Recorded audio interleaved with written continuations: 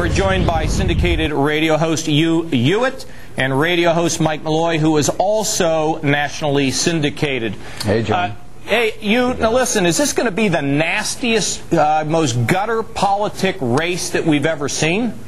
I think so. If you judge by the I think if you judge by the White House press corps this past week on the President's service and the Air National Guard, which was honorable, about which there was never any doubt that it was honorable, and about which the Manchurian chairman, Terry McAuliffe, invented a complete lie. They went to town on that for a week, so I think it is going to be pretty nasty because McAuliffe will say anything and the White House press corps will cover anything. Okay, but I just saw yesterday that the White House went on the Internet with an attack ad talking about the fact that John Kerry got all these special interests. I hope you don't think this is going to be one way.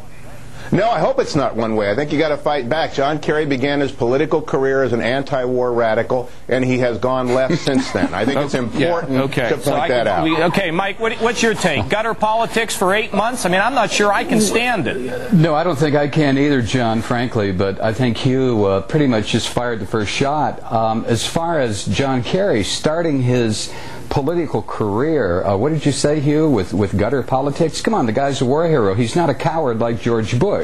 He didn't duck into a Champagne unit in the Texas Air National Guard and then disappear like George Bush. So yeah, John, I think it's going to get rough. The Republicans have already started it. Well, Mike, look, the White House released all this information talking about where the president was 30 years ago. I mean, in terms of the National Guard, the Republicans are saying, well, you know, Kerry was tied into to Jane Fonda, and now the Democrats are saying, you know, Bush is AWOL. I mean, come on, man. I mean, John, look, I have seen the photograph of Jane Fonda and John Kerry. I'd like to see a photograph of George W. Bush showing up for his duty in Alabama. The photograph that really has gotten to me, though, is a photograph of Donald Rumsfeld and Saddam Hussein right after they made their deal on chemical weapons of mass destruction. 30 years ago, and the president has pay records and a whole host of other things. I mean, no, that doesn't mean anything. Spending time on this? That doesn't mean anything. If George Bush can produce one shred of evidence, how about his daily sign-in sheets, where when you show up to serve your time in the National Guard, there's a record kept daily. What they released at 6:30 last night was 400 pages of gibberish. All George Bush has to do is come clean, and I don't think he can. All right, because he's got to come clean. Okay, what's your take on it? They release a lot of information. How do you see this? I looked very carefully through that today, John. There's a very important couple of details in there. George W. Bush was a hell of a fighter jet pilot. He was ranked quite extraordinarily competent. And I think what the Democrats have done here is invited to be placed on the center of the table a very important fact. Fighter jet pilots, I've known a couple, I'll bet you have as well, are extraordinarily competent young men. They're trusted with huge machines. They make life and death decisions on a moment's notice. And it is to the president's great benefit that this part of his life is coming forward. The lies that have been out there for a week, and which Mike has repeated. By the way, Mike, I saw on your website you referred to the Bush criminal family. If we want to talk about the Bush crime family. Bush crime family. Right. So exactly. I think what we're going to be in for is for a left-right conversation where the right is going to focus on the votes of John Kerry, which put him to the left of Ted Kennedy over 30 years, and the left is going to focus on nothing. And I think that's a good setup, John. I think you win that route. No, I'll tell you what, Hugh. I'll tell you what. Okay, hold on a second. Let me ask a question, Mike. Look, you know, I'm hearing you guys going back and forth. Now, you got a website talking about the Bush crime family. And when does this end? It ends the nastiness end? Well, I used to be in Congress. It was nasty. I was there. I didn't hate the other side. Why are we hating everybody here? John, I remember when you were in Congress. I remember Newt Gingrich's Congress. I remember the ugliness that came out of the Republican Party. You know, for the Republicans to fall back now and say, oh, things are getting nasty. You folks invented it. Newt Gingrich had his word list, his phrase list. Listen to your other guests talking about John Kerry as if the man hadn't served his country, both in the military and in the political arena. Well, Mike, I'm not sure exactly what you're referring to about Newt, but here's what I do know. I know when I was there. No, I know this. I know that we. You never heard of Newt Gingrich's word list? Hold on a second. Let me just tell you. You talk about Newt or the Republicans being nasty. The last time I checked, we were accused of throwing grandma out in the street and doing all kinds of nasty things. And you know what?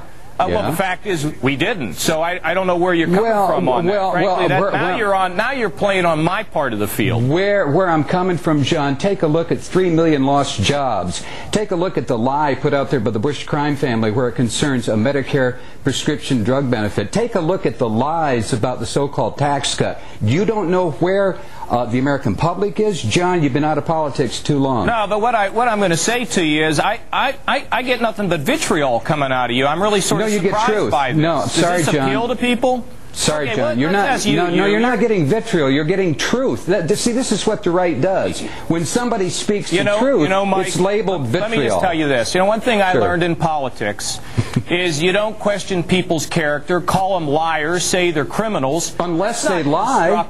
Unless they lie. Well, that's everything in your opinion. That's in your opinion. Well, no, it's not. It's not my opinion. Yeah, it is your opinion. When you call the Bush family criminals, and you start calling people liars. You know what I'd like to hear? I'd like to hear one single. You're on satellite radio because you can't get on regular radio. Now, I'm going to go back to you. Who do you think the Democrats need to pick in order to be more effective? In order to have I'm glad we lost the guy because I'll tell you something. On this show, we want to have people come on. We don't want people calling the president criminals, and we don't want our side, the Republican side. I happen to be a Republican. I'm pretty fair on this show. It's fair and balanced.